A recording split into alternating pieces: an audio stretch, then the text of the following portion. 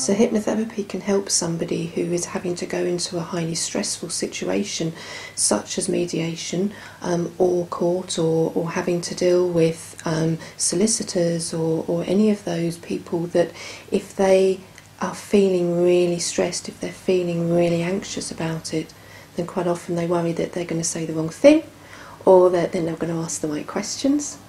How hypnotherapy can help that is by either dealing with the fears and the worries that are in the programs, or for me to teach people some really simple techniques that would help their anxiety go down in a natural way. So there are loads of ways that we can actually take our own stress levels down.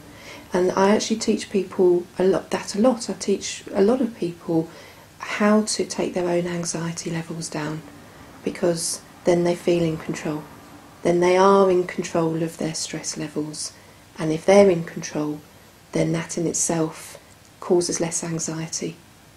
So as far as how hypnotherapy can help somebody who's going through a really stressful separation, and if they are having to get other people involved for legal reasons, financial, whatever, then certainly all of that is a lot easier when you're not anxious, and all of that is a lot easier when you're not highly stressed.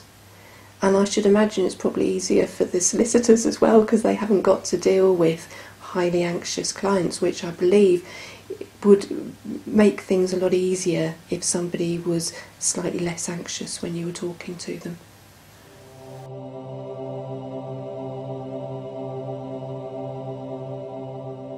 Advice I'd give to somebody if they were talking to me and they were going through a separation, one is to understand that a lot of the feelings you're feeling aren't coming from just this situation now.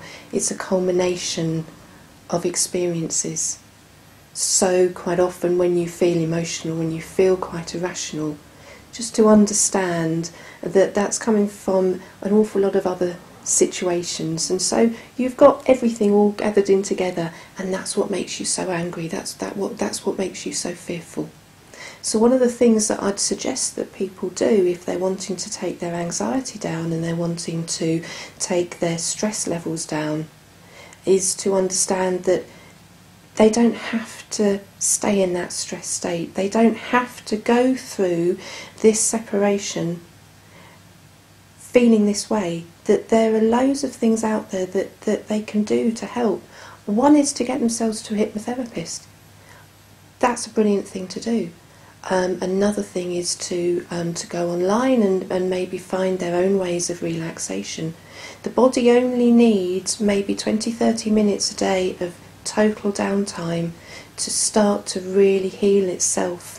And when the body starts to heal itself, then the mind is a lot less stressed as well, and therefore it's a lot easier to think rationally and to make good decisions about what you're going to do with your future.